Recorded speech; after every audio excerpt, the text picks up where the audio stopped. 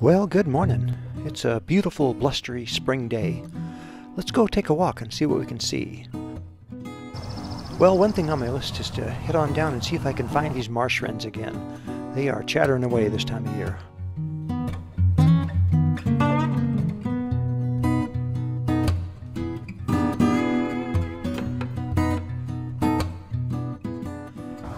And check out this beautiful female red-winged blackbird.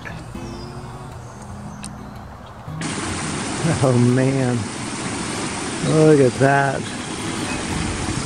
These beavers have been at it. Well, I don't envy the city crew that has to come down and clean that mess up.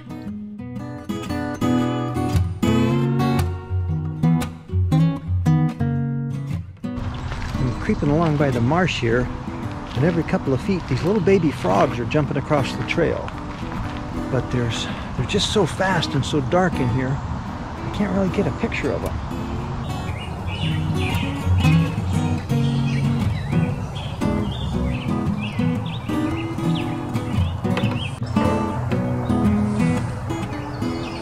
Well, I'm totally hearing marsh wrens down in there. I'm just not sure I want to thrash my way in there to find them. I think I'll go up by the bridge and take a look there. Oh man, what a treat. Cedar waxwings. I love these guys.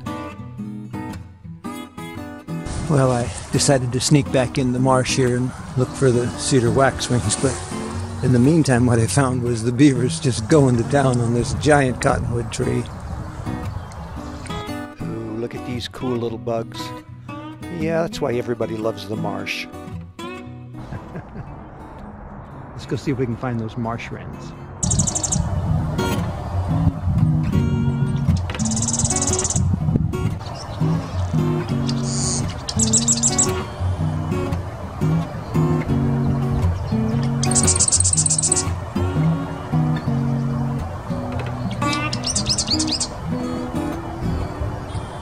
It took about 20 seconds or so for that marsh wren to show up.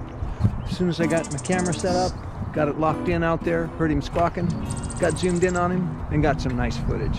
Pretty good success. Well, there you go. Man, I love those marsh wrens.